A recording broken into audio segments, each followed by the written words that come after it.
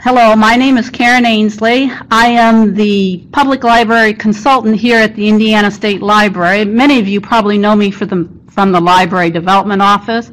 I also work with Central Indiana in the Professional Development Office. So thank you for joining us for today's webinar. We're pleased to have Kate Kunk, CICOA Caregiver Options Counselor, with us today to speak about services for caregivers in the Sandwich. For those of you who got on earlier, I had a presentation that was rotating through the various screens where you can find out information about our other webinar, continuing education webinars, and that you can register through the library events calendar, which can be found on our website at library.in.gov. And there you can find a full list of our current in-person training menu as well. We have many ways we try to stay connected with you. So for weekly updates and upcoming trainings and to learn more about what's happening in libraries across the state, please subscribe to our weekly e-newsletter, The Wednesday Word.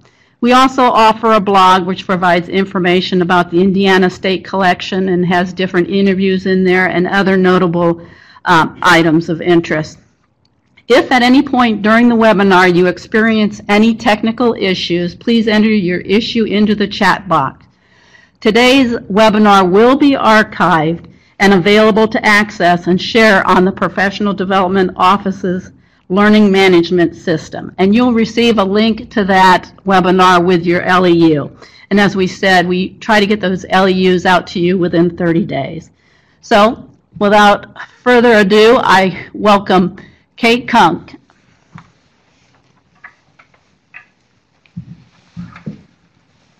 Hello, everyone. It's a pleasure to be here, and I want to thank you so much for joining me today. I'm very interested in speaking about services for caregivers in the Sandwich, and specifically about access to the Hoosier supports for them.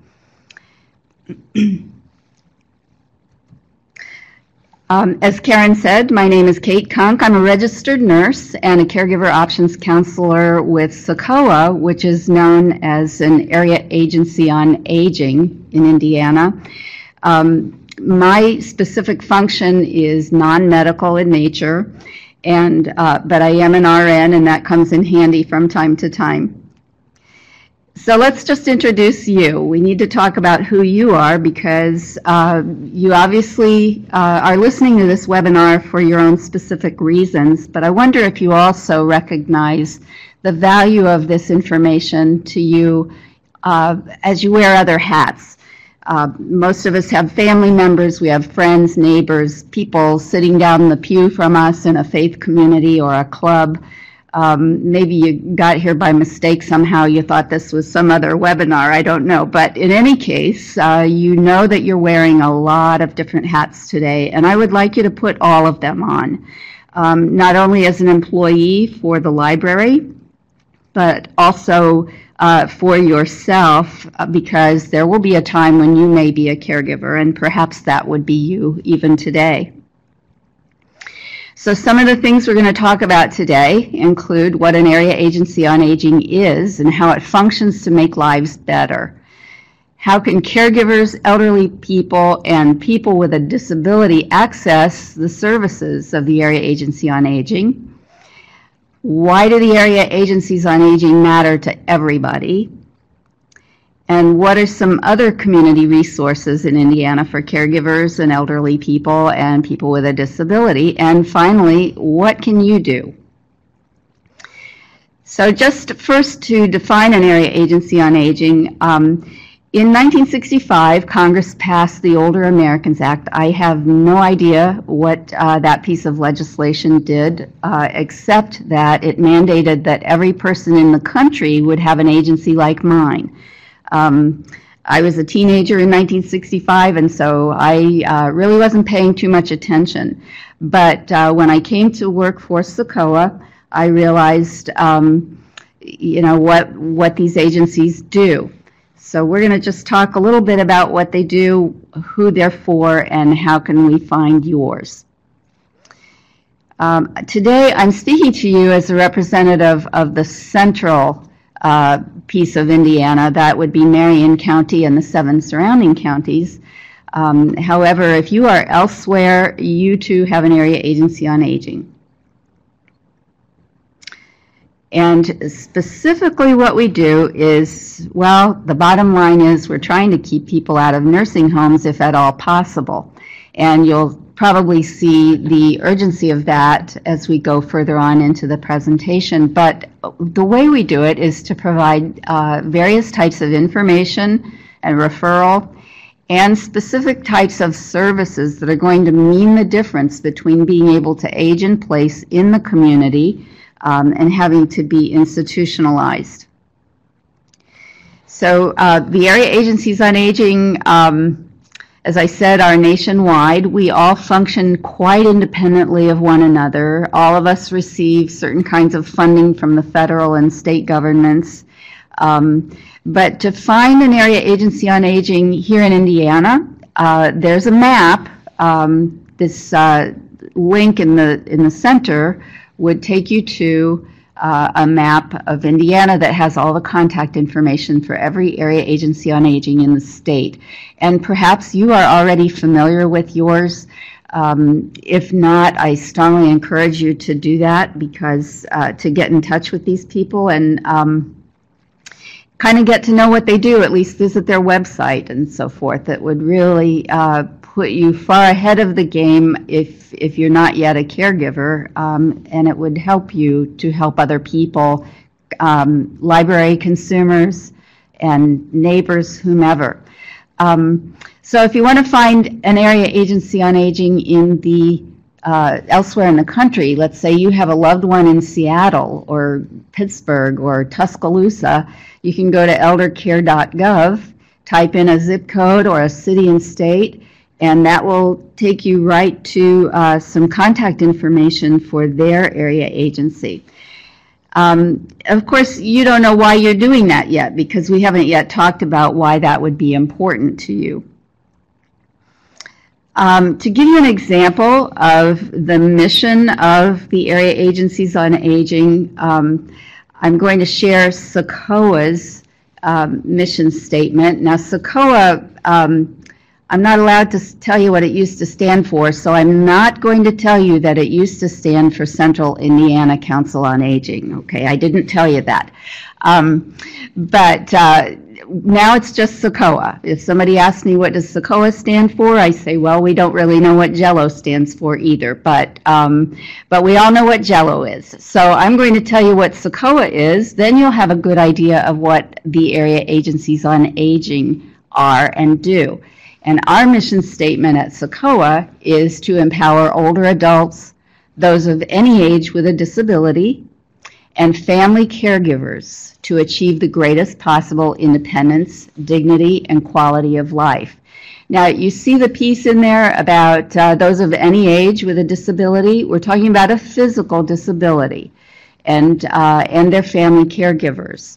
Now, if that is the case, then you can see what might have been the problem with a name like Central Indiana Council on Aging. Unfortunately, people are thinking when they hear the word aging that we would only serve those after a certain age, when in reality, as a case manager for CICOA, I had a newborn at Riley Hospital waiting on services to be able to come home so that the family could receive the support they needed to care for that baby. I had people of all ages on my caseload, and so that is why we really need to emphasize the importance of the older adults, those of any age with a disability, and their family caregivers. Now, I'm going to talk a little bit about CICOA departments to give you an example of the kinds of things that may be available at your own local area agency on aging. As I said, we all function quite independently. We handle our money differently. You're going to find perhaps at your own agency you may see services that CICOA does not have. On the other hand, CICOA being the largest area agency on aging in the state, we might have some things that yours does not have. And so the services vary from agency to agency, but this is going to give you a good idea of what is available. And then there are things in common, and I really want to stress those because they have to do with eligibility for personal in-home help. And we'll get to that in just a bit. But first we'll start with CICOA's Aging and Disability Resource Center. As far as I know, every area agency on aging in Indiana has an Aging and Disability Resource Center. We call them the ADRC. CICOA has 14 people who are on the phone answering questions all the time. And these people have a database of about 8,000 programs, services, and agencies really from central Indiana to nationally that would help people who call with a question about aging or disability. Those same people on the phones do eligibility assessments for home and community-based care. And they also help people with applications for some of our other services. So this is a tremendous department, 14 people, and in our agency they receive between 8,000 and 12,000 calls a month. So that's a lot of information they're giving out, kind of like librarians, I would say. So the Aging and Disability Resource Center have a great variety of services. My agency has a resource library. We offer unbiased Medicare counseling. This is very important. We are trained certified SHIP counselors, and those people are able to help someone look at all of the platforms for possible supplemental plans and drug plans and so forth, and get an individual to a place where they can feel like they can make a decision about what to choose. And this is completely unbiased. We are also the hub for receipt of information that may be considered or suspected Medicare fraud. This is something that is sponsored by Social Security and Medicare, Senior Medicare Patrol.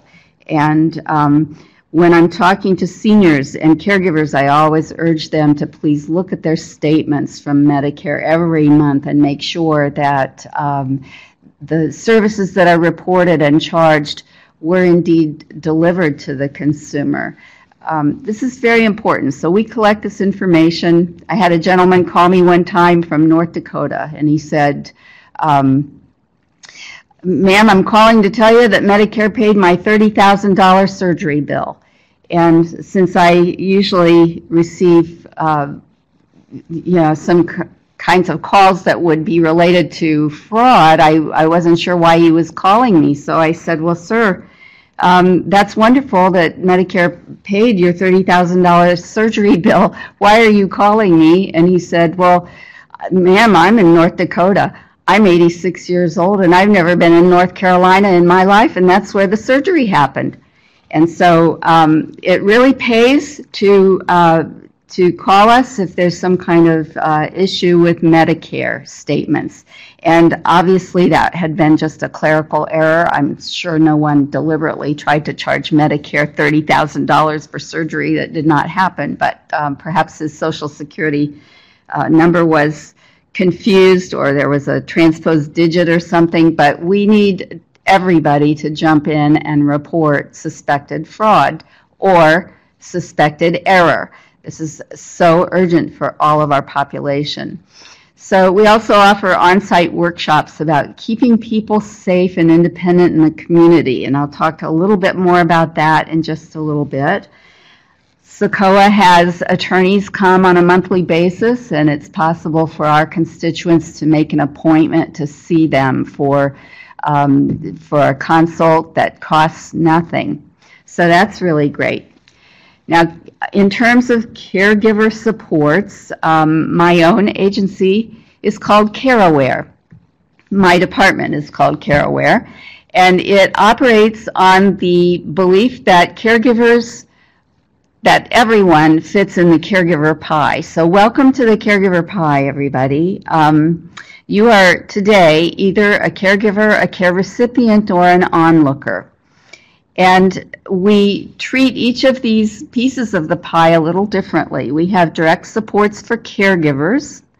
We offer one-on-one counseling. That might be intermittent or it might be intensive. And, there's some people out there taking care of a person with, for example, Alzheimer's, and they are really very, very desperate for some ongoing support that is going to help them to try and respond appropriately to bad behaviors or difficulty with anxiety or agitation or what have you. So we work in terms of one-on-one counseling with our caregivers who need us. We also offer workshops for them.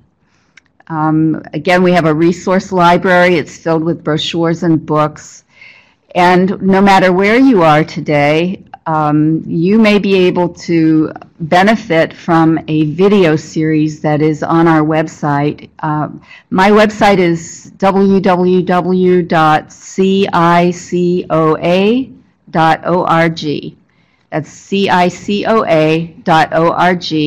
And if you look for this icon that says CareAware, Help and Hope for Family Caregivers, you can locate those videos. They are 1/2 hour in length, and they are awesome. They are representing professionals who are some of Indiana's brightest and best physicians and attorneys and so forth, and caregivers besides. So, and they're wonderful, and you can just look at one or you can look at all of them, but they're totally free, and you can get those right from our website.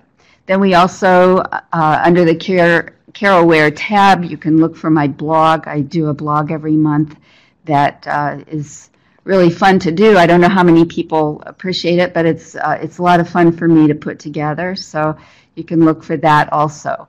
We also believe that onlookers need to know about us. They need desperately to be familiar with the services because all of us are in a position to refer people to the area agencies on aging and to support the caregivers. And so we have workshops and trainings for employers, employees, clinicians, just a ton of different kinds of people. And I try to speak to the trustees every year at their annual meeting here in Indianapolis, because it has occurred to me that if every trustee in Indiana knew about the Area Agency on Aging and how to keep somebody in the home for at least 1 year, if they could just make the families aware of what services are available, it would possibly save Hoosiers about $66.5 million a year to just keep one person out of a nursing home per township. And that is a pretty striking calculation. There are 1,005 townships in Indiana, so I'm on a mission to educate township trustees, help them understand what's available. And if you know one of them, please make them aware of these services because it makes a difference. And we'll talk about that a little further down the line too. We have some preventative workshops also, because I believe that seniors have an obligation to know how to best take care of themselves and really understand the value of doing so. We can't really afford to just keep defaulting to nursing home anymore because somebody fell too many times for lack of grab bars in the bathroom. We have to be able to meet the growing population of seniors. And so we have a workshop for them called Seniors Fighting Ageism. And then we have a fall prevention program, Seniors in Balance, and a medication safety workshop for them, Seniors in Poison. Just lots and lots of opportunities for seniors to be empowered, to do what they can to stay safe and healthy. Rosalind Carter, by the way, this is she's the one on the left. I'm on the right there. That's who is talking today. But Rosalind Carter has said this many times and has been quoted countless times, that there are only 4 kinds of people in the world: those who've been caregivers, those who are those who will be and those who will need the care. So I think that's pretty profound. I would add to that, however, though, I believe that most of us are going to fit in more than one category. Most of us will be caregivers if we're not already, and we might also eventually need the care. By the way, I don't know if you're aware of this, but caregivers are at higher risk statistically for high blood pressure, coronary heart disease, type 2 diabetes, obesity, stroke, autoimmune disorders, and depression, to name just a few. And those, of course, all have their own complications. And if we do not take care of our caregivers, if caregivers are not able to receive the help that they need or are not willing to receive the help that they need, then we're in a lot of trouble, because caregiver burnout is the second leading indicator for early, preventable, premature nursing home admission. And by the way, falling is the leading indicator. So we want to make sure we take care of our caregivers. So all of us are in the pie. Well, CICOA, moving on to the other departments, at my area agency on aging, CICOA has a transportation service in Marion County, and we receive grant money that we sub-grant to some of the outlying senior services agencies so that they can have their own transportation program. So great variety of options are available for people 60 and over. And actually we are just about, I believe we are about to get a grant that will work with people with physical disability also, which we've had in the past, and I think we are going to have again. But in any case, we also have senior nutrition and wellness program, and the department at CICOA is called Meals and More. Now, you've heard of Meals on Wheels, I'm sure. Meals and More is not new. We have I believe we've now celebrated our 19 millionth meal served.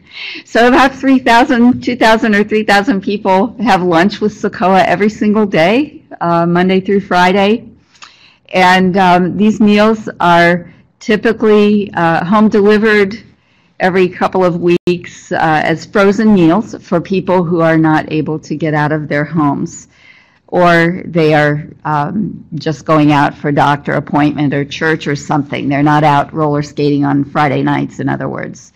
We also have neighborhood meal sites, and some of these are in the senior and senior living complexes where there may also be people with disabilities, and so the age limit doesn't apply in those neighborhood meal sites. Anyone who would like to have a meal can go in. These are suggested donation only, and it's based on income, but a number of our clients are unable to contribute, and that's not something that we pursue because we don't want people going hungry. So CICOA also receives some interesting opportunities to work with local hospitals. We have a voucher program so that people can go and purchase vouchers for the cafeteria at the hospital. We have health education programs and farmers market vouchers.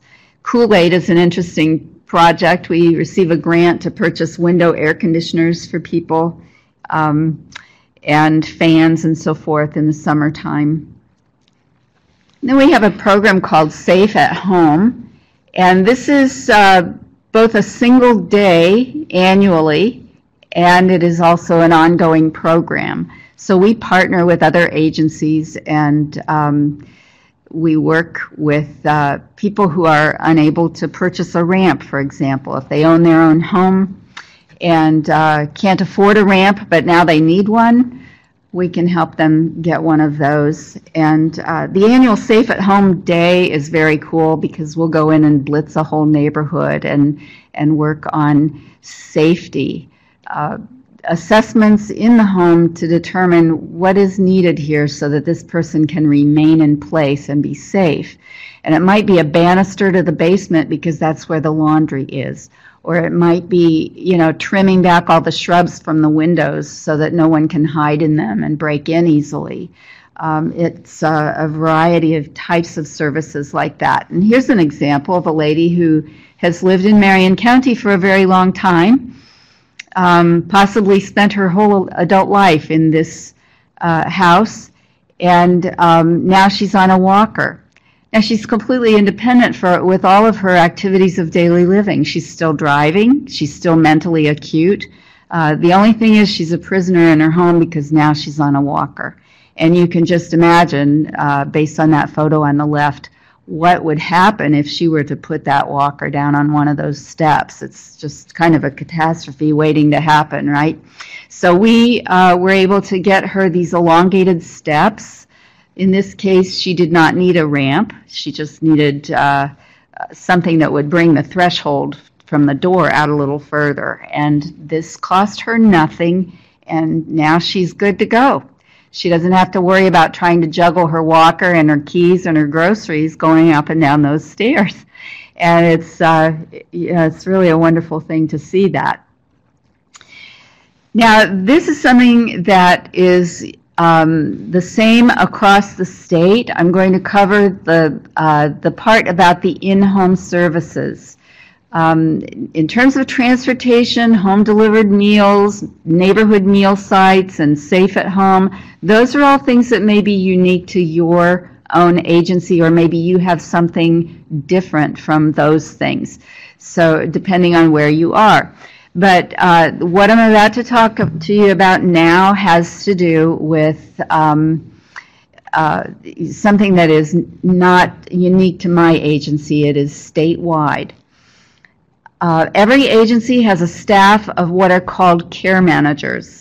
And these people are most typically social workers. They visit clients quarterly to coordinate and monitor services that are home and community based. And these most often are, they have to do with personal care. And we'll talk about what kinds of services those are. But we are not the home care agency. We coordinate and monitor those services and help people apply for funding that will cover the cost of those. So these are the types of services that may be managed by care managers. Well, care management is itself a service, but the funding sources that we help people apply for may cover the cost of adult day service, personal care, home-delivered meals, home and vehicle modifications, medical monitoring systems, medication management systems, and then there's something called structured family caregiving, where the family member can actually be the paid caregiver. So let's just kind of delve into that just a little bit. Now, obviously, somebody could pay outright, privately, out of pocket, for somebody to come in and help them with a bath, right? But maybe the person doesn't have money for that. Well, we help people apply for state funding that will cover that cost. So the three funding sources at the top, numbered 1, 2, and 3, are the ones that the area agencies on aging work with. The Medicaid Aged and Disabled waiver is by far the largest number of consumers that we have. And then there's choice funding and the Medicaid Traumatic Brain Injury waiver.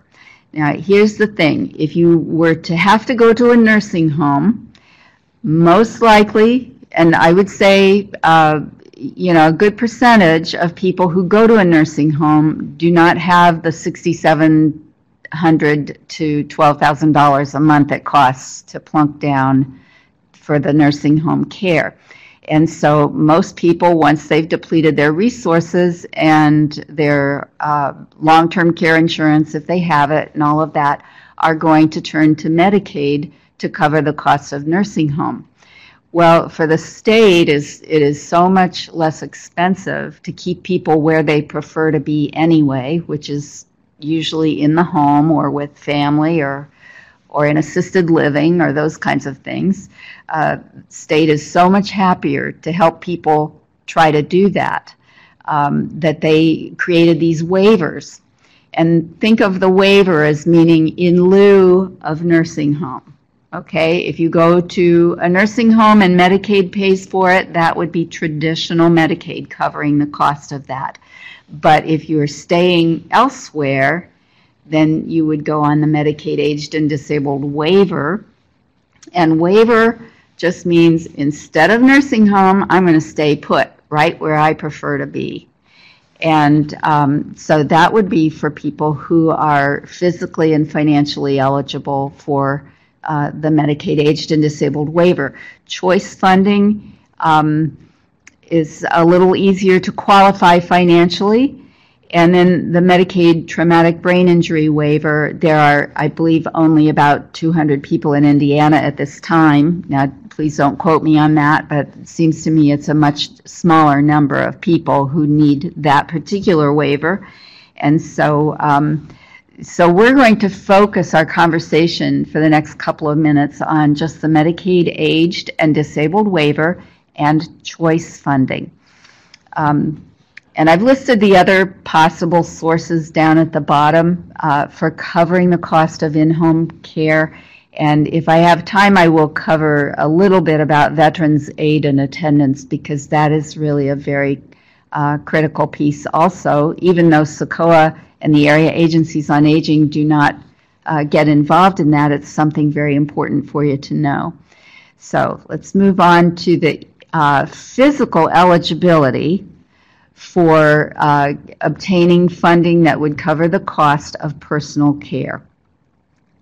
So these are the things that the state is looking at. Cognition. Could somebody save himself in a fire? Can he or she take his medications without getting confused? I had a lady on my caseload when I was in Tennessee, and this lady took 50 pills for breakfast.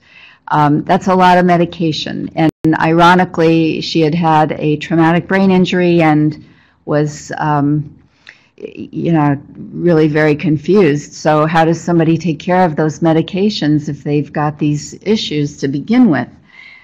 Feeding. If somebody has trouble with getting the food from the plate to the mouth. Now, this is not meal preparation. It's just, is this person a choke risk? Can they get the food to the mouth, and can they swallow appropriately?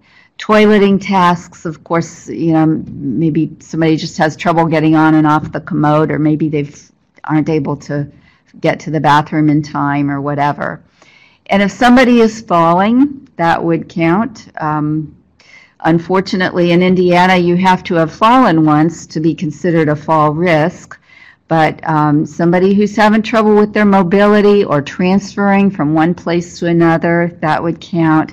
And then with dressing, of course, you know, this has nothing to do with fashion, so don't worry about flowers and plaids together or color clashes. Indiana is, you know, not too picky about how we dress. It's that we can dress safely. Are we wearing appropriate shoes out in 4 below weather, or are we wearing flip-flops, or is it difficult to tie shoes or whatever? And then bathing, of course. Is somebody safe to get in and out of a tub or shower? So to be eligible for the Medicaid aged and disabled waiver, you have to need help with at least 3 of these. And then to be eligible for choice funding, you would need to require help with 2 of them. So 3 for waiver, 2 for choice. What I usually say to people is, if somebody's on the fence, if you're not sure, call anyway. Always call. There may be some doubt, and I realize that when you are talking to consumers of the library, you're not going to get into this much detail, but this is for you, for perhaps further down the road, or maybe for even right now. So these are just things that will help you understand your area agencies on aging. So this is the physical eligibility piece. Now let's look at the financial eligibility. In 2017, for Medicaid waiver, aged and disabled, assets for a single person cannot exceed $2,000, and for a couple cannot exceed $3,000. That does not include a house and a car. Total monthly income cannot exceed $2,205 per month. And you'll have access to this, as Karen announced, so if you want to go back and check, you can certainly do that.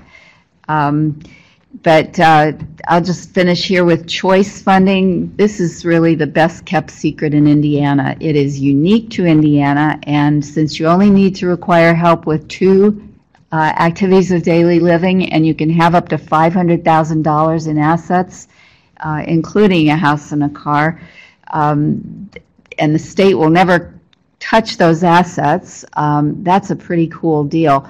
Now, there may be a slight cost share depending on monthly income, but it is very generous, and so it's really well worth it. And sometimes it is quite enough in terms of services to keep somebody safe for longer. Now, I would like to just cover a couple of things having to do with some things outside of the area agencies on aging, because these may come up at some point, and it would be very helpful to you to know about them. If an attorney has to call me and ask about the Medicaid aged and disabled waiver, that person is not an elder law attorney. And I do get that happening from time to time. I've had someone promote himself as an elder law attorney, and he called me all the time for his questions having to do with waiver. That guy is not an elder law attorney. And if there is any possibility that there's any question about financial eligibility for the waiver or choice funding, always talk to an elder law attorney. And here's how to find one that is truly an elder law attorney. These people are certified. They, have done their homework, and they know and they keep up on the changing laws and so forth. So there's NAELA, which is a professional organization, naela.org. Indianapolis Bar Association will always do a lawyer referral service for you here in Indiana. They can give you some people to start with. And then Senior Law Project is completely free to seniors who cannot afford an attorney. And that is just remarkable. They have a staff of attorneys who really, they probably have the best knowledge there is in terms of Medicaid law and Medicare and so forth. And probably I should not have said that, but because other attorneys are very good also. But you understand, I think highly of this not-for-profit organization, Senior Law Project. And then Indiana Legal Services, of course, for people with disabilities who are not seniors. They offer free services to Hoosiers for all sorts of things. And I see I do have a couple of minutes to talk about veterans aid and attendance, and this is very important. And I can speak from personal knowledge because my own mother-in-law was on that particular funding source. And it's an awesome thing if you have not had any kind of exposure to this. And I'll just tell you what I know about the criteria, and keep in mind that, I have no control over whether they change the rules at some point down the pike or not. But for now, I know that this applies to any veteran or his widow or his spouse who was honorably discharged, who was in the military for a minimum of 90 days, with at least 1 day being during wartime. And if it is possible to prove that the individual's medically necessary living expenses exceed the monthly income, that person may be eligible for veterans aid and attendance. And that is a cash payment on a monthly basis I can't give you exact numbers, but I believe my own mother-in-law received that cash payment for about 6.5 years. And it seems to me it was, for her, it was about $1,200 a month. And this went right into her checking account, and her guardian was able to use that to help pay her assisted living bill every month. And it can be used for any kind of medically necessary living expense. So, and I believe that one of the other criteria was that the person cannot have more than $80,000 in cash savings. But please don't take my word for all of that. Contact your own local, it would be the county Veterans Service Officer if you have a veteran in your family who might possibly qualify, or a spouse or widow or widower. But the reason I bring it up is that it is so easy to find the Veterans Service Officer, and unfortunately there are some pretty unscrupulous home care agencies out there that will kind of use some unusual tactics that I think are unethical. I had a caregiver call me at one point, and she said that her parents had been guests at one of those luncheons that was provided by some kind of agency, and the person presenting said, well, we want to help you apply for aid and attendance, and it is so hard to do and it takes so long. But when the VA sees our company name at the top of your application, they push it right through. So outside agencies are not allowed to charge money for helping to apply for this, but they're very likely to try and be the provider of care. And in this particular case, when I had the caregiver calling me saying her parents had attended this luncheon, her parents actually had signed a contract saying that they would use that agency. And of course, then a plan of care gets written that is possibly even inappropriate for the couple. And they're spending all that money. And I've had another caregiver call me who said that his family member had actually signed the check over to the home care agency. And so I just would like you to be kind of alert to these kinds of things, and always contact the Veterans Service Officer because they have the most knowledge with regard to the VA anyway. So I think that's probably all I want to say about that. But this guy on the slide, Matt Hall, he's only for Marion County. So you would want to click on the link to the map of Indiana and then click on your own county to find your Veterans Service Officer. And the types of services that you can get with that, as I said, are assisted living or actually help with home care. You can use that money for premiums for your medications or co-pays for your doctor visits, whatever is going to be medically necessary, and including possibly even the durable medical equipment.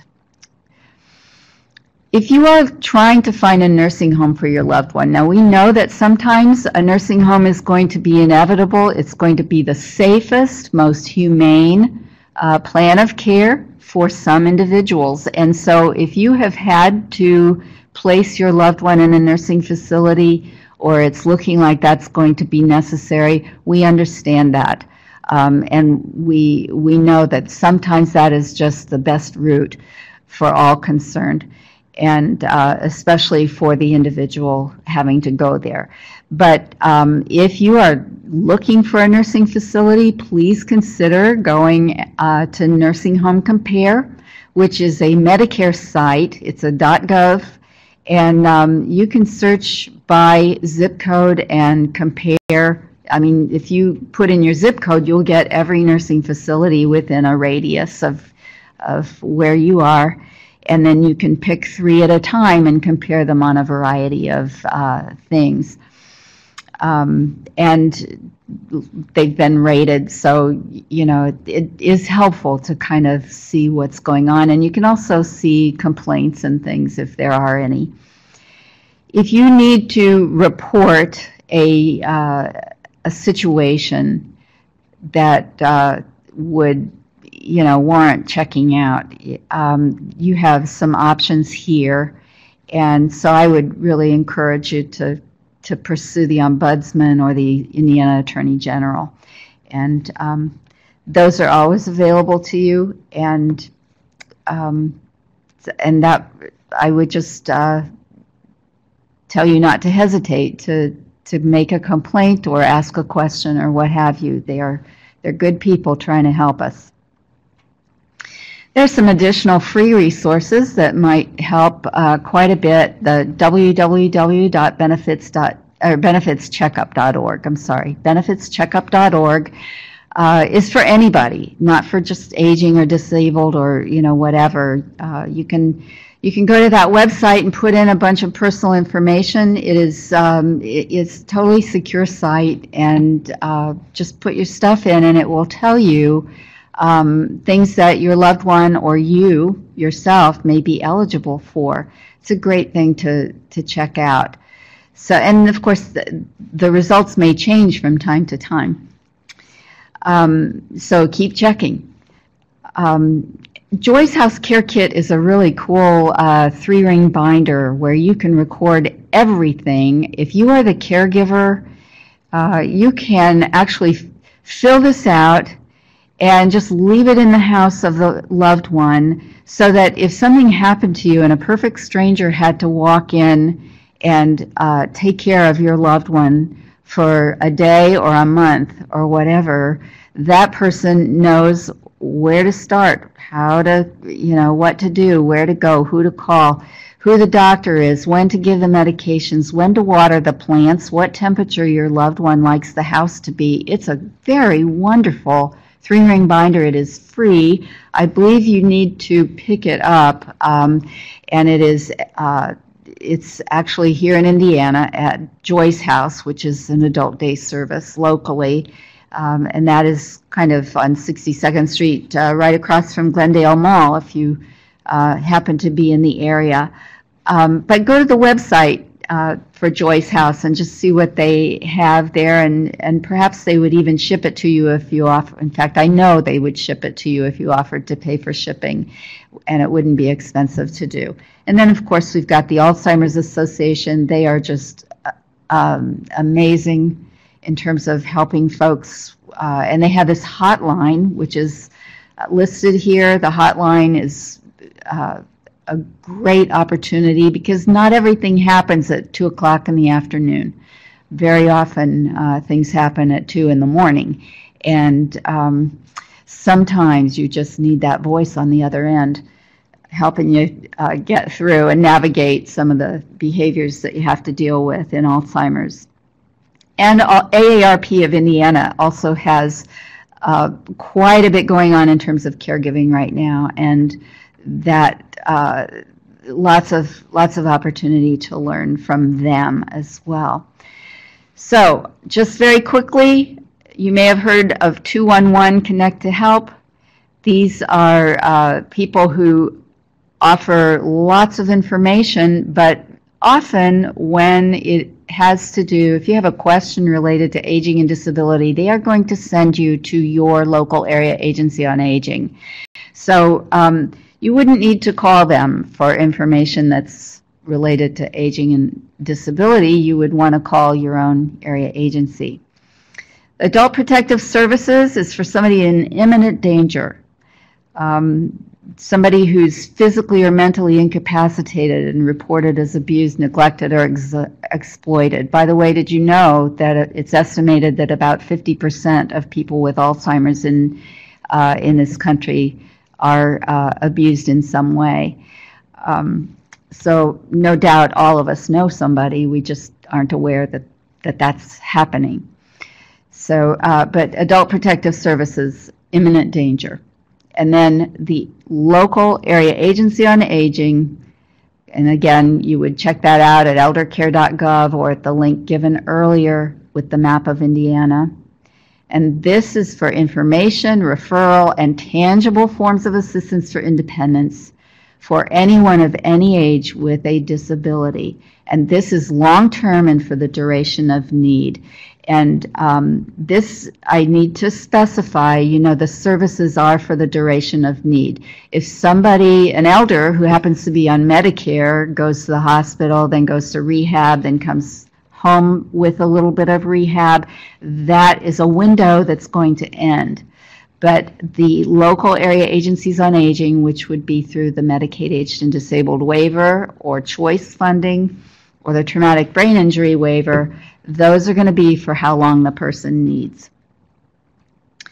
So this really matters because most of us are going to be caregivers, and caregivers together contribute about $522 billion a year to the U.S. economy in uncompensated time and services. So you can see what would happen if we had to replace these people because they burned out, or if we suddenly had to just start putting everybody in a nursing facility who needed help with a few things. And here's the comparison, which is really pretty awesome. Average monthly cost in Indiana for nursing home care, that's no frills, double occupancy, is going to run about $7,000 a month. But if somebody goes on the waiver or choice, you can see the difference here.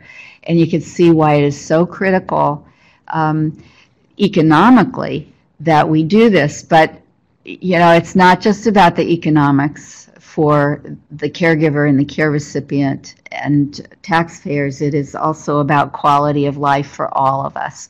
So even though we know that sometimes nursing facility is going to be the best form of care for somebody, nobody should have to go there just because they didn't know about the Area Agency on Aging and what services might be available to them. So what you can do, get to know us, become familiar with our services, and you've just done that. Thank you so much. And share our information socially, professionally. Be alert to the needs of people around you. I find people in the supermarkets and in my church lobby, foyer, and all over the place. I find people no matter where I go and kind of suggest they might want to call CICOA. So, and finally, don't neglect to call us and just ask about services that might be available for your own loved one if help is needed. So, if we increase public awareness, we're going to reduce preventable injuries, 911 emergencies, and non-emergencies. We're going to prevent some risks for abuse and hospital readmissions, unnecessary and premature nursing home admissions, and that's going to improve quality of life for you and for me. So, independence, dignity, and quality of life. I thank you so much, and I just wonder if there might be any questions, Karen. There is a question about why would they call CICOA instead of the Alzheimer's Association? Well, the Area Agency on Aging and the Alzheimer's Association complement one another very much. Alzheimer's Association will very often tell people to call the Area Agency on Aging because the Alzheimer's Association does not help people apply for state funding. If somebody needs basic information about managing behaviors or how to respond in a certain situation, Alzheimer's Association has a wonderful support system that way. And they have trained social workers who really know a lot about Alzheimer's disease. CICOA and the Area Agencies on Aging also have that, but in addition, we are the ones who are going to be helping people to apply for state funding that's going to perhaps buy some respite for that caregiver. Alzheimer's Association does not do that. So hopefully that makes sense. You would use both organizations, hopefully.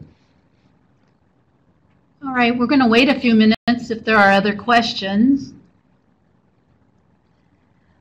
Here's a question. Are there waiting lists for the aged waiver or choice? Well, I am very happy to respond to that.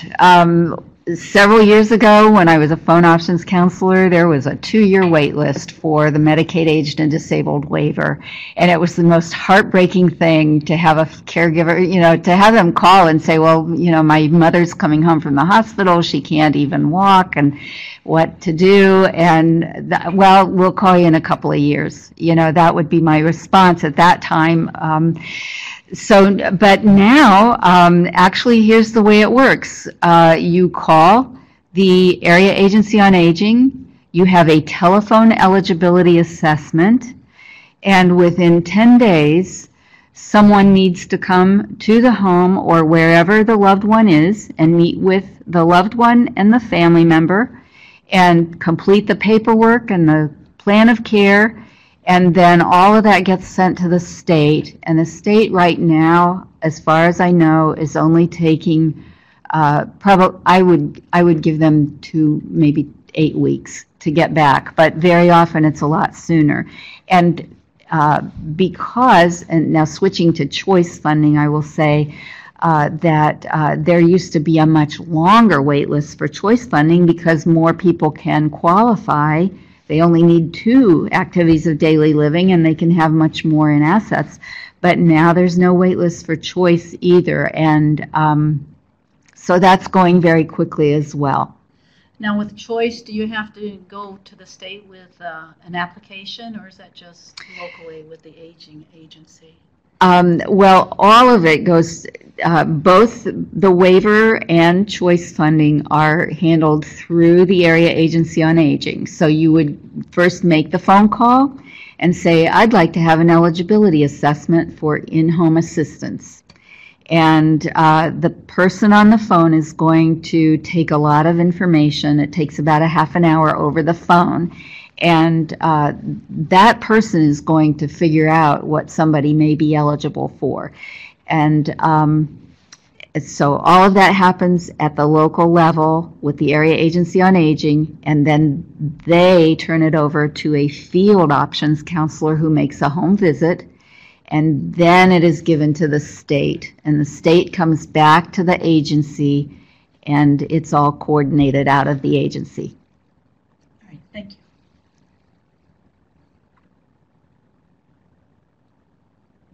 Well, I don't see any more questions. We thank you for attending today. We really appreciate it. And I will get those LEUs out to you and let you know at that same time the link to the archived version of today's presentation.